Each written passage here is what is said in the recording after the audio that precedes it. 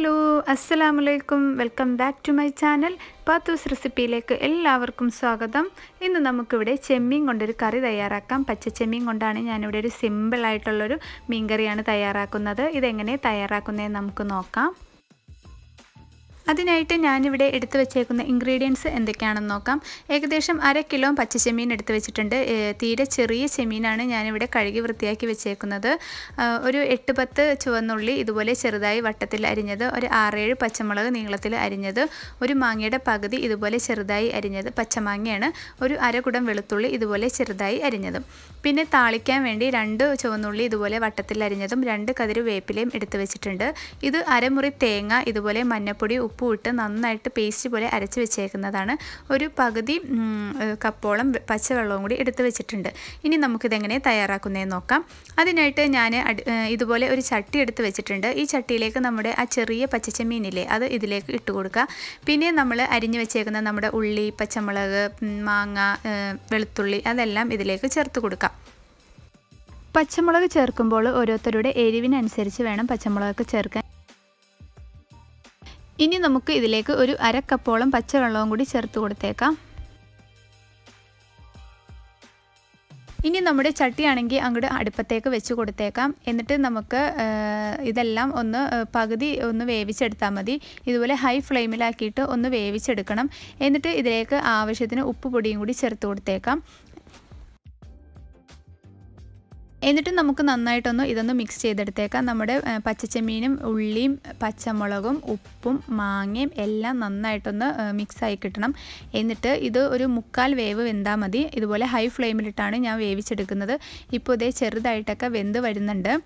എന്നിട്ട് നമ്മൾ ഇടയ്ക്കൊക്കെ ഇതുപോലെ ഒന്ന് ഇളക്കിയിട്ട് കൊടുക്കണം കേട്ടോ, അല്ലെങ്കിൽ ചിലപ്പോൾ അടിക്ക് പിടിക്കാൻ ചാൻസ് ഉണ്ട്.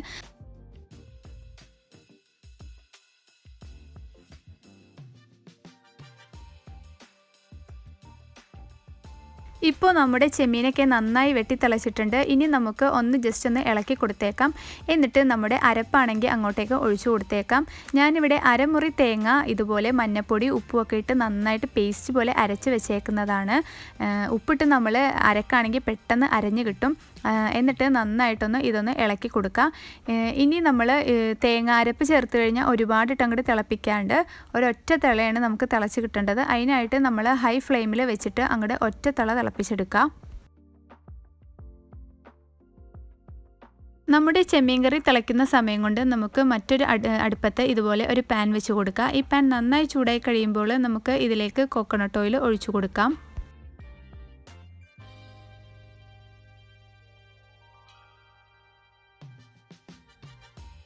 ഇപ്പോൾ നമ്മുടെ ഓയിലൊക്കെ നന്നായി ചൂടായിട്ടുണ്ട്. ഓയിലൊക്കെ നന്നായി ചൂടായി കഴിയുമ്പോൾ നമ്മുടെ നേരത്തെ അരിഞ്ഞു വെച്ചേക്കുന്ന നമ്മുടെ 2 ചുവന്നുള്ളിയും 2 കതിര് വേപ്പിലയും കൂടി ഇതേപോലെ ഇട്ട് കൊടുത്തിട്ട് നന്നായിട്ടൊന്ന് മുരിയിച്ചെടുക്കാം.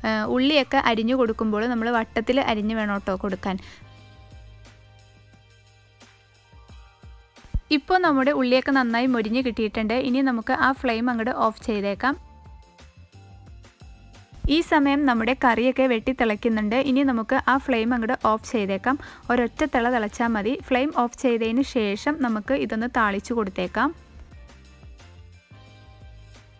ഇപ്പോൾ ദേ നമ്മുടെ ചെമ്മീനും മാങ്ങയായിട്ടുള്ള കറിയൊക്കെ റെഡി ആയിട്ടുണ്ട്. ഇത് കഴിക്കാൻ നല്ല ടേസ്റ്റാണ് കേട്ടോ. നിങ്ങളെല്ലാവരും ഇതൊന്ന് ട്രൈ ചെയ്ത് നോക്കാം. വളരെ പെട്ടെന്ന് തയ്യാറാക്കാൻ പറ്റുന്ന ഒരു ചെമ്മീൻ കറിയാണ്.